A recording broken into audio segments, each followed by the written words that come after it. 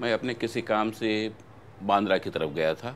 बांद्रा की गलियों में घूमते घूमते एक जगह पे देखा कि एक आदमी एक अपने पिंजरे में छोटे छोटे चूज़े लेके बैठा था बेचने के लिए, और छोटे छोटे बच्चे खरीद रहे थे। मैंने भी पूछा कि भाई क्या कीमत है? उन्हें 10 रुपया कह दिया एक का। बोला 10 रुपये में ये बड़ा टॉय हो जाएगा मेरी बिल्लियों के लिए।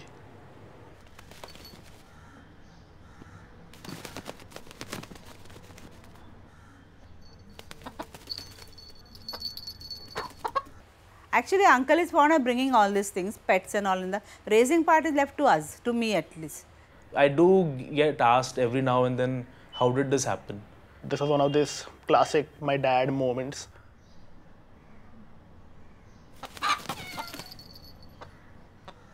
Mostly these chicks don't survive more than 2-3 days. How this one has survived, I am also surprised. I have a feeling somehow that the cats bullying him kind of made him a little strong, like, I want to survive kind of a thing. आज आराम से सोचो ना, कम से कम 6 महीने हो गए। Normally जो मुर्गियाँ रहती है वो डरती है, लेकिन बोलते हैं ना कि वो जैसे हालात वगैरह बदलते गए, ये तो डॉन बन गया।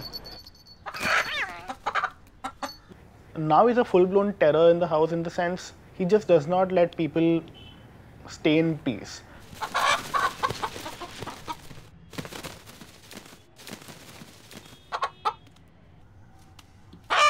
वो जब छोटा था तब बार बार लगता है उसको लेको मैं हाथ में बैठ जाऊँ। अभी थोड़ा बड़ा हो गया तो डर लगता है उससे देख के। Now that he's become big and all, I have a feeling he doesn't like me that much. But let's just face it, I mean, he hates me perhaps.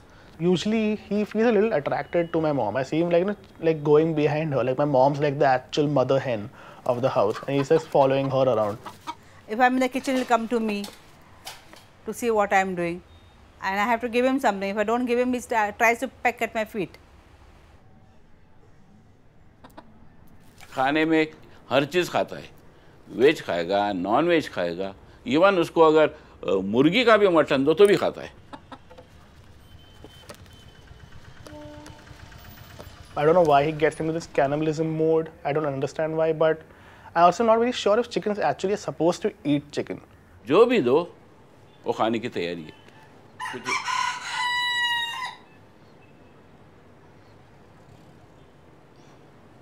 उसको लग रहा है हम उसके बारे में बोल रहे हैं।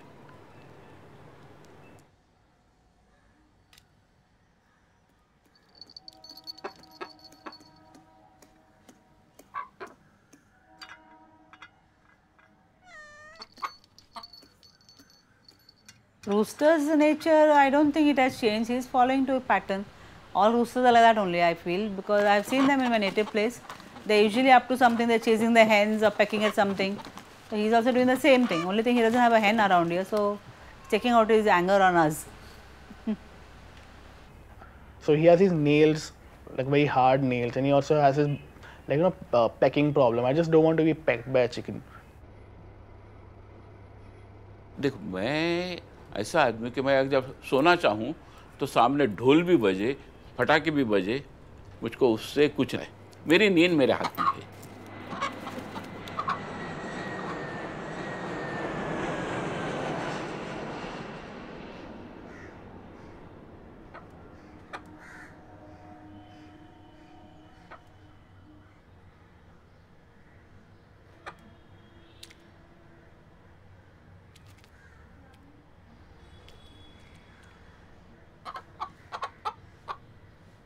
I think the biggest problem about having this rooster is he starts crapping everywhere he goes, and nobody likes to clean up shit all the time. तो अपने जैसा नहीं आदमी क्या भाई 24 घंटे में एक बार करो या आधे घंटे में 5 बार भी करे।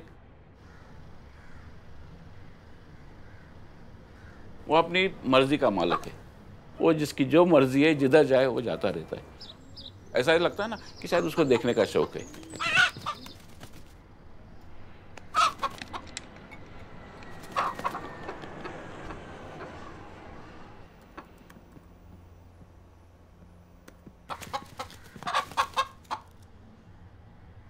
So my dad has a village kind of upbringing. In his early years, he was maybe living with many such perhaps chickens. I mean, a parrot is fine, maybe an owl is fine, maybe even an eagle is fine, but I don't know. I don't see what a rooster can add to a household. आदमी खरगोश रखे या कुत्ता रखे या बिल्ली रखे, उधर तक ठीक है, लेकिन आज तक किसी के दिमाग में ये बात नहीं आएगी कि एज ए पेट कोई मुर्गा संभालेगा. I tell people like, I have 2 cats, but yeah, I think once I'm closer to people or like comfortable with people only, then I'll be like, oh, I also have a rooster.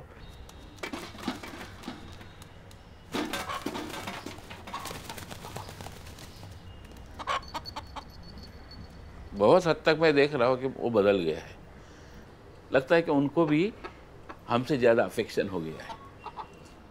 एक हमारा family का एक member जैसा है.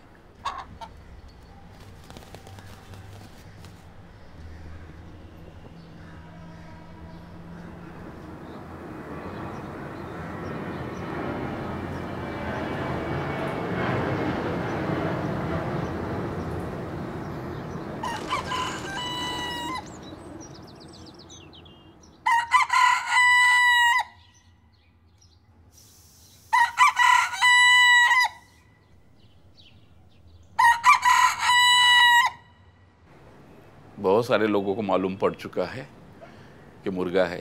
Actually, the rooster, we thought he'll not crow because it's a broiler variety. That's what the chicken seller told us.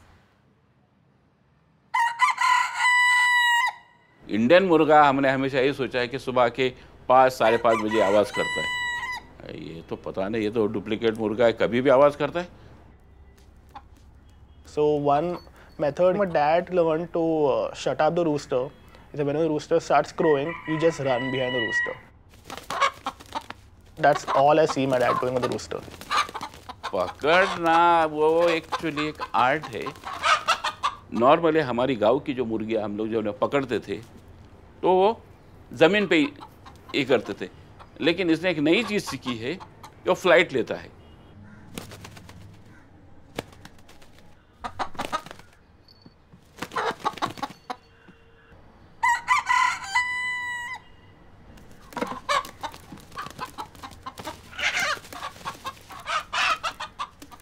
Actually, when uncle tries to catch him, it's quite comical because it reminds me of the character from Mandi, which was played by Rasuddin Shah, and he was called Tungrus in that. So whenever he tries to catch this chicken, I will call out from here, Tungrus is catching the chicken. उसने मेरे को बहुत दौड़ाया है, मैंने भी उसको दौड़ाया है, लेकिन ऑल इन ऑल ये जो एक्टिविटी है ना वो एब्जॉर्बिंग है, इंटरेस्टिंग है.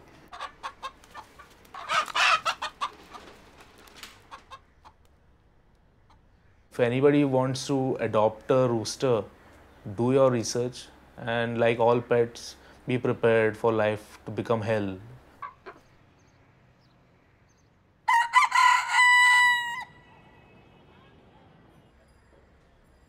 I don't think he's happy with us, but then I feel like he's got a better deal. Actually देखा जाए तो जो रास्ते पर के जो मुर्गे रहते हैं, इसको लगता है कि हमने उसको एक्सेसिवली पैम्पर किया गया है. उसको किधर न किधर वो ऐसी फीलिंग है जो मैं समझ लेता हूँ.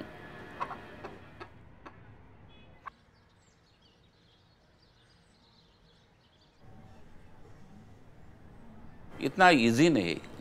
फ्लैट में मुर्गे को पालना है ना, डिफ़िकल्ट है. और फाइनली जब हम देखते हैं कि उनका जो एंड रिजल्ट क्या है, उसको मारना ही है. उसको भी अपना नसीब मालूम है, हमें भी नसीब क्या करना वो मालूम है. हमें तो उसको काटना तो ही, आज नहीं तो कल. देखते कितनी उसकी लाइफ है, लेकिन उसको काटना तो ज़रूरी है ही.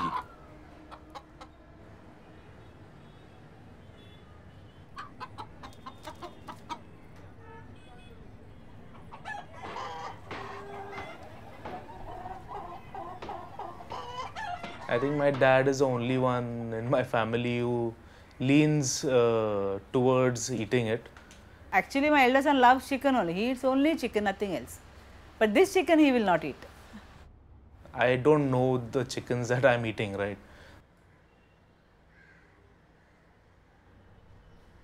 I would rather get rid of the rooster. I don't like to have him in the house, but I'd rather not also have him killed.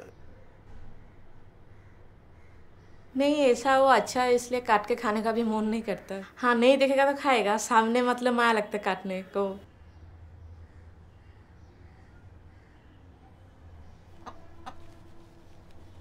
हमें तो उसको खाना ही पड़ेगा, ज़्यादा हम और संभाल नहीं सकते।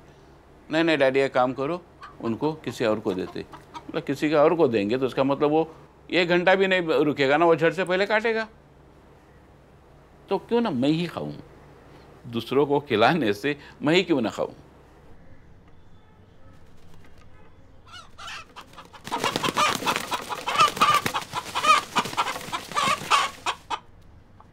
We have had this chicken for the last 6 months, and since we have raised him from a small chick, 1-day-old chick, to this much, and if he is not there around the house also, we will feel a little odd, in the sense a little emptiness will be there in the house.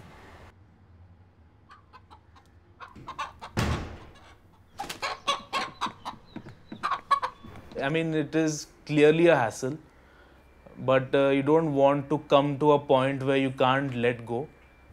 I won't miss him. Maybe for a few days, but I don't think I'll miss him for sure. मैं तो उसको मारूंगा ही और हम खाएंगे। तो जिसको नहीं खाना है वो न खाए, मैं खाऊंगा।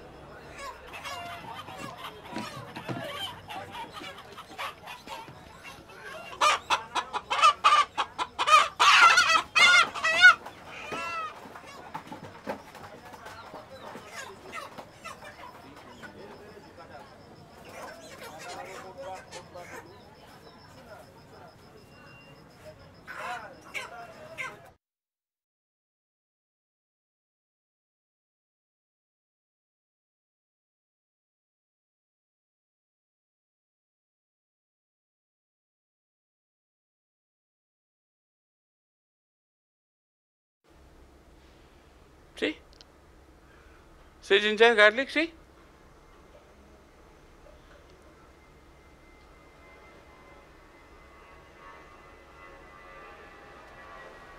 Cock.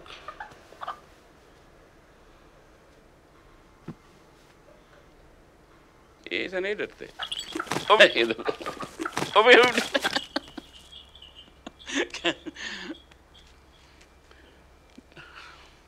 फिर से लाना है?